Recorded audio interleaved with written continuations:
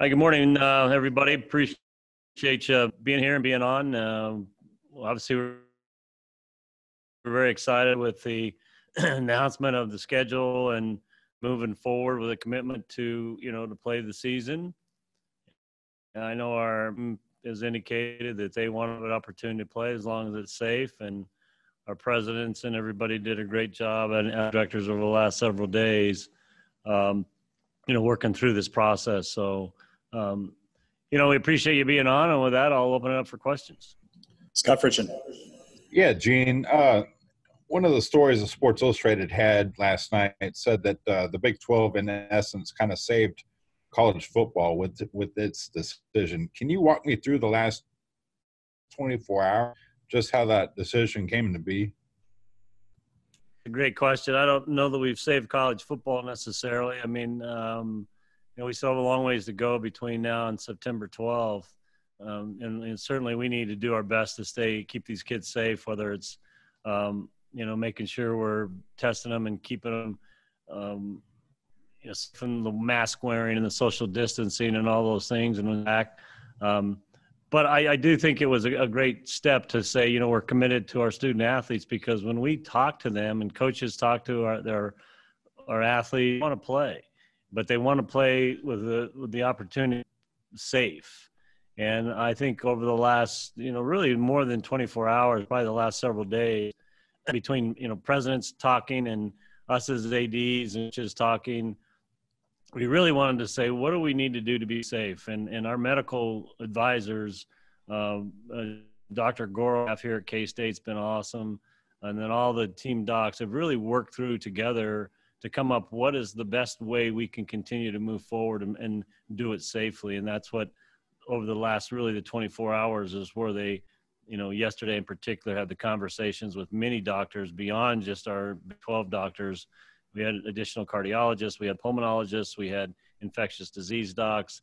Then after, probably I would say probably an hour of conversation, they kind of came up with the additional protocols that we put into place. So it's been I learned a lot in the last several days, in words that I can't even pronounce, to be honest with you. And just in the last hour, I mean, the phone is blowing up, people wanting to know, will they be able to attend games? You had an interview on 580 Talk Radio probably about 10 days ago talking about the fact that the operations staff was working around the clock trying to plans. What are those plans at right now? Yeah, they've been actually working for a while, Scott, to be honest with you. And staff, our marketing staff, our marketing staff, our Ahern Fund members, the plans together, waiting to work with our county to wait to get that, go ahead for fans we're going to be allowed to have. We do know it's going to be limited. We just don't know what that limit's going to be. And until we plans in place, and hopefully in the next few days, we'll kind of put out operationally what we'll be doing, even if we don't a fan number, but we're still kind of finalizing that and tweaking that. But the county health department folks in the county are the ones who give us that number and that go ahead at some point. Thank you. Ellis. Yeah. Hey, Gene. Good to see you. Going off that same kind of question, if the county doesn't change their current restrictions, which I believe is at 2,000 fans, is there any kind of waiver or anything you could do to get around that, or would you have to adhere to it? Well, that's kind of what we're talking with them about, Kellis, to be honest with you, is what are our options and what are the procedures we have to put into place and go through to get the approval to have more than 2,000 fans in the venue. So I know they're working on a lot of their end in terms of the county health department and our county commissioners, campus president Myers, our provost. We've run it all by their leadership here, our cabinet. We've got what we think is a good plan, and we will get that to them. And if they need additional feedback to say, well, what are you going to do about this or that, we will certainly have that in place. So we were kind of going to have that this week, but we didn't know what the Big 12 decision was going to be. So we wanted to, and now we'll go ahead and continue to move forward with the county and try to get a number and get our processes in front of them So we know what we need to do 2000. And given just how much things have shifted lately, has your level in playing football this season changed with it? It's like a roller coaster. It's up and down. Right now, it's up, and really the conversation last talks, and with our presidents and the ads, we're committed to try to play football. I'm committed to make sure we're going to do it safe, and that our athletes are not going to be in any sort of additional harm. And if at some point between now and September, tell us something different, then we'll certainly adjust. But I'm confident that we all know, at least in the Big 12, our ADs, our coaches, we want to move forward to play. Kurtz. Yeah, hey, Jake, good to talk to you. John. Do you feel like with the Big Ten's announcement, kind of the way all of that played out, that there was an element of them, Pac-12, trying to put pressure on you guys, the rest of the leagues across college football, to join with them? I don't know if it was direct pressure. I don't know that any Big Ten or Pac-12 AD, but I think there was pressure that if those two conferences, we're going to have to make that decision. And that's one of the things we talked about, is we can't necessarily worry about how they came to their decision, because there are different circumstances in the Pac-12, for instance. The city of LA and those areas are much more cases, there's much more issues to deal with. The Big Ten, they've got Rutgers and Maryland out on the East Coast that have some additional issues. So we said, what's for us? Whatever decision we make needs to be what's best for the Big 12, and not worry about what the Big Ten, because they came their decision for different reasons than we did. And so we felt pretty confident that we had to make a decision for our student athletes, our coaches, our programs, to decide what's the best for the Big 12. And when we got there, then we worked through the process from that point. I know Commissioner Bowlesby had just mentioned non-conference teams will be subject to the same level of testing that you guys have. Is that something you guys will have to pay for in the case of Arkansas State? Well, that's a good question. And we actually talked to Arkansas State this morning, and they had planned on doing a test because that's what was in the NCAA protocols. But we told them now, we sent them our contract, we actually said they would need to follow the Big 12 protocol of testing. And that's now changed from 1 to 3. And we offered to help them with that, so desired. And I think we probably will, just because we want to get that 10th game. But the other thing is, our want to know that they're tested, right? They want to know that they're coming in negative. And so again, that commitment to our student athletes to be safe, that if we had to pay for those extra 2 tests. And do you imagine it being any kind of a challenge to get to 3 times a week testing, whether that's financially or just logistically? Well, it's going to be both. I mean, it's obviously not cheap. When we talk to Dr. Gurl and our medical folks, we're hoping that those numbers come down, and the types of tests that can get the reliability. 1 test per week will be the current PCR test, and then we're looking at the antigen testing and maybe a swab of some kind. Again, I'm not a medical doctor, but we think those tests will be available by the time September rolls around, and that there'll be a faster turnaround for those. I know one requirement is one of those 3 has to be a PCR, and the other 2 will be either an antigen testing or some type of nasal swab. Appreciate it, Gene. Thanks. No problem. Thanks. Good to see you. Cameron. Gene, going off of the Arkansas State, you talked about that. They were chosen as the one non-conference opponent. What was the decision like to choose Arkansas State? And was there really any other teams entertained at all? Process kind of take to choose Arkansas State out of the Sun Belt? It actually happened pretty quickly as the conferences started to go to conference only. A lot of things began to open up, and obviously we were still committed to try to play both depending on what happened.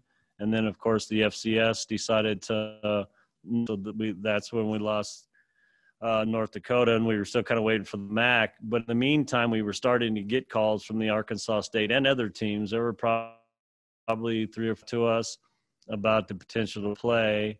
Arkansas State was one of the earlier ones, and we just kept that conversation going. And once we realized we were going to go conference +1, and then we knew MAC, the Buffalo, and North Dakota were out, then we started in the conversation with Arkansas State being ones, and it moved pretty quickly, and we were able to get an agreement. It worked out for them and us. So one of the big things going on this week was talking about teams wanting to join conferences, and those teams I was really talking about that.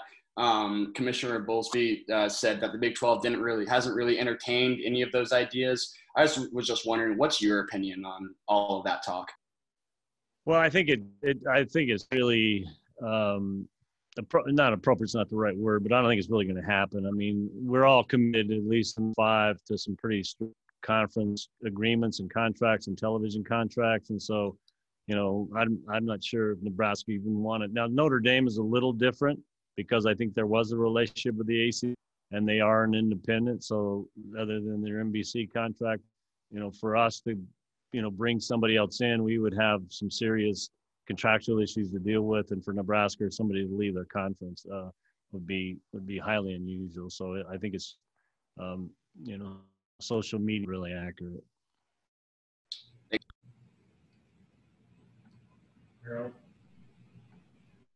I hope you're doing good. Good, how are you doing? All right. Hey, on to the teleconference with Bob Bowlesby, you just referred to the medical stuff that they had in place was, and I'm just using his words, garbage 60 days ago as opposed to now. What did you guys learn that, made you finally realize that what you had was garbage in place, and then have a follow-up after that? Yeah, I think the biggest thing it was twofold. I think our doctors and Dr. Girl, if he's our K-State doctor here on campus, but he's also been one of the leading advisors for the Big 12 and the Power 5. So I've been fortunate, and our medical staff and coaches have been fortunate to talk to Kyle pretty regularly about where we were going through the process. And he started kind of mentioning a few weeks ago that he felt we probably needed to test more than once in terms of testing for COVID. And we've known about the cardiac concerns about how the virus does attack or can potentially attack the heart. And again, he kind of mentioned and we have been doing EKG testing and echo testing of our kids that have already tested. But a couple of days ago, he said, Gene, we need to take the next step, which is a cardiac MRI. And so on the call that we had yesterday, we had a couple of cardiologists. Like I said, we had pulmonologists. We had a bunch of doctors outside of the Big 12 team doctors that really kind of enlightened us and talked us through the issues and the potential issues if a COVID positive athlete would have potential on their heart. Now, the studies are small, the data isn't there, but we didn't want to take the test. And like any other athlete we have a very strict protocol to return to play.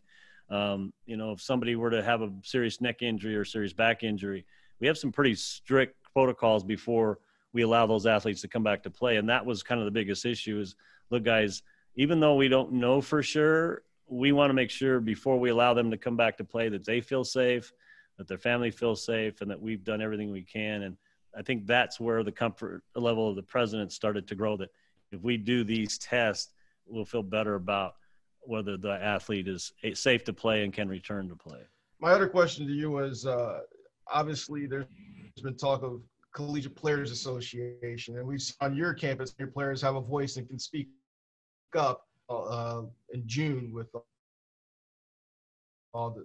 My question to you about that is, do you feel like a player association is coming? Would you be okay with that if they kind of had a not necessarily a union versus its name of their association, but you guys take into account much more to listen to?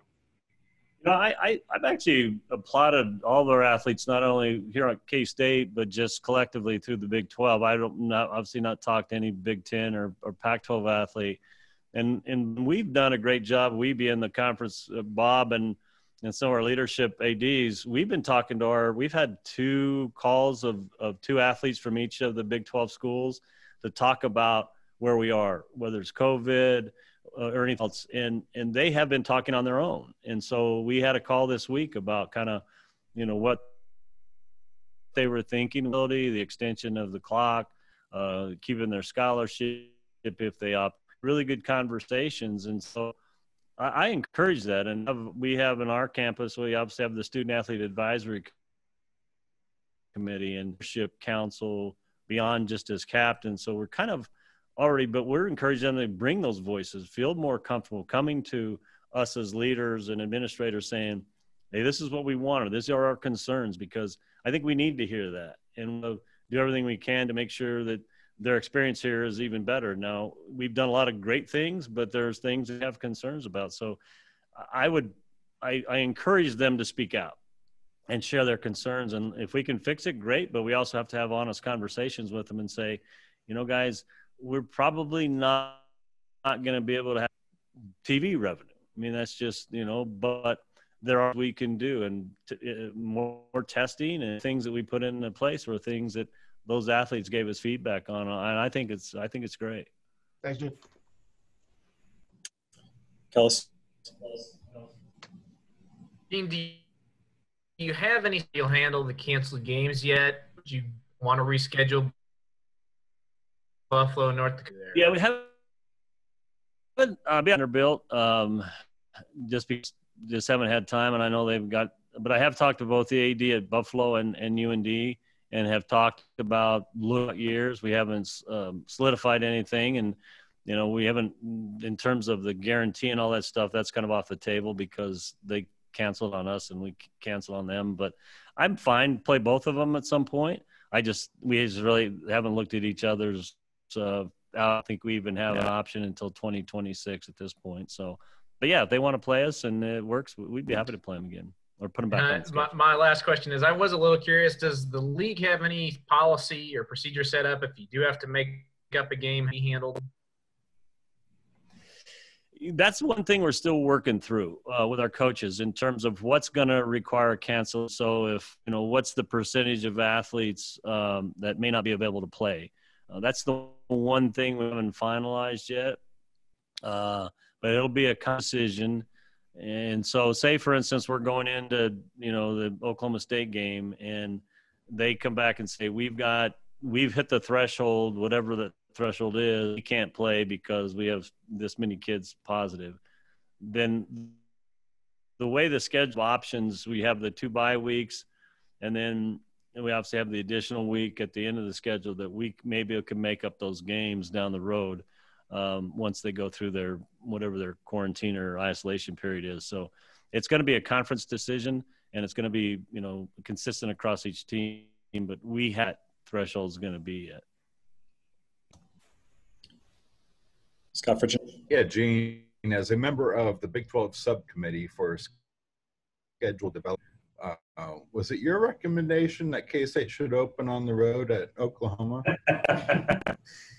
Trust me, Scott, I've seen some of them where they had us at Oklahoma State and in Texas. I bet I've probably seen a dozen or more versions.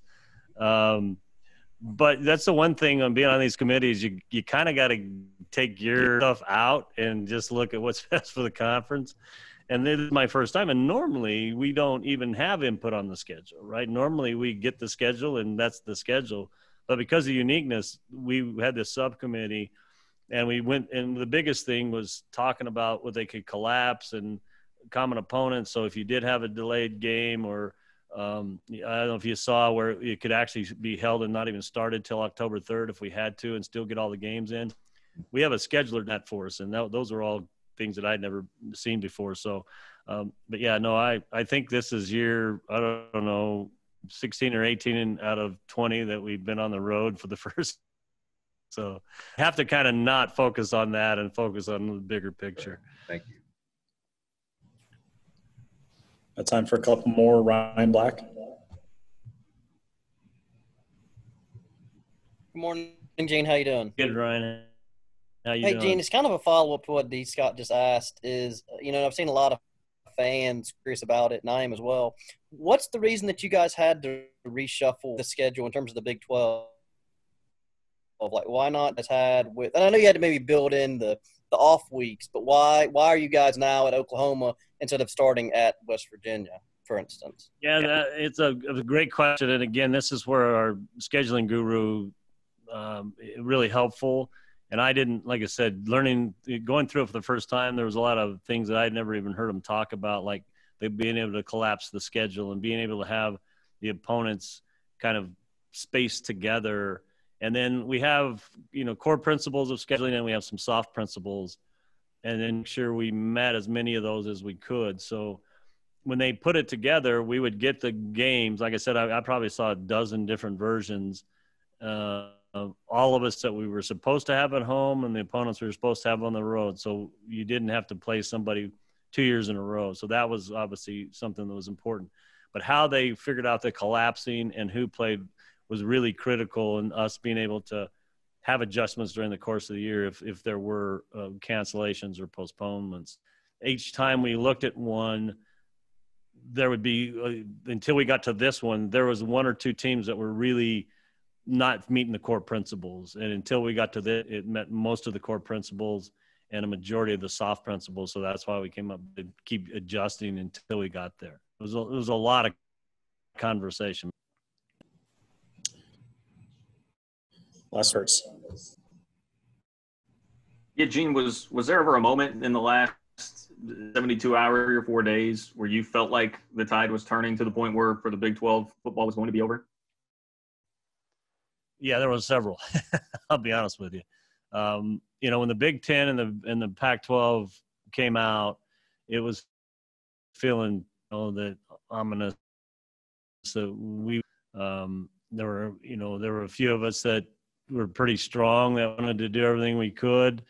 There were other ADs that just started to think, is this really what we needed to do? And then that's why the call yesterday, I think, was so helpful with everybody, was because of the numbers of really talented and smart cardiologists and folks that kind of helped us through our ability to play safely for athletes if we did these additional protocols. And I think by the end of the call last night, most people were feeling pretty good about it and felt that we were making the best decision. And I think that's what it came down to is this the best decision for the Big 12 and our student athletes?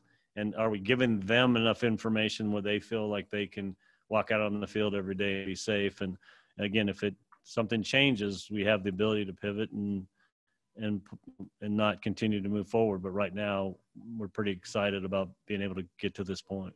Then just one quick address this a little bit, but we guys have to pay any cancellation fees like for the North Dakota or Buffalo games? No, we will not. Both those are off the table.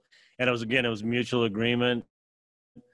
Play us, but we'd probably had to figure that out. But both of the ADs, look, let's just wipe it off the table. If we can play later, great. If not, we'll just call it good. So we will not have to pay those cancellations. Thanks, Gene. All right, everybody. Thanks for joining us. Thanks, everybody. Appreciate it.